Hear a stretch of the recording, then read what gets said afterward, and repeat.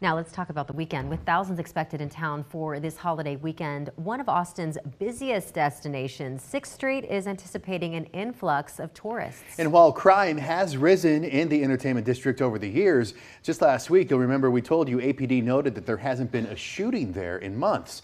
KXAN's Brianna Hollis spent a night shift with downtown area command officers to get a closer look at what police see on 6th Street. I'm good. I'm going to go. It will be. Just trying to organize chaos. The loud, rambunctious crowd, you're introducing foreign substances, alcohol, narcotics, other things. So it can make a normal, everyday person turn into an unreasonable person. Austin's downtown area command officers see it all. General assaults, robberies, aggravated assaults, stabbings, firearms. KXAN obtained 6th Street crime records from the beginning of the year through May 15th. Police responded to 25 violent crimes, which included aggravated assault, robbery, and murder. So far, police report 1 murder on 6th Street this year. Last year, in total, there were 4 homicides on 6th Street itself and 2 a block away. You have antagonistic groups with each other. They maybe have beef or anger towards each other from outside events. They'll drive down here, they'll run into each other, which that can lead to violence. That usually leads to our more aggressive violent acts. For the stranger violence, a lot of times what we'll see is people that are intoxicated.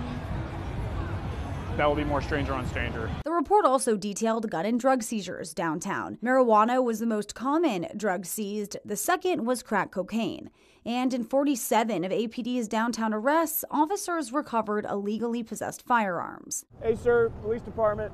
Hey man, so you're under arrest, all right? As for the night we spent alongside APD, Relatively normal, like a couple fights. That was a drunk guy picking a fight with a random guy over nothing. Now, the Safer 6th Street initiative, which City Council passed last year, was created to curb violent crime in the entertainment district. The partnership between the city and downtown businesses includes initiatives like installing halo cameras, creating public safety staging areas, and training bar staff in how to spot potential violence. I don't know if there's like a direct hardline answer about how to curb violence down here.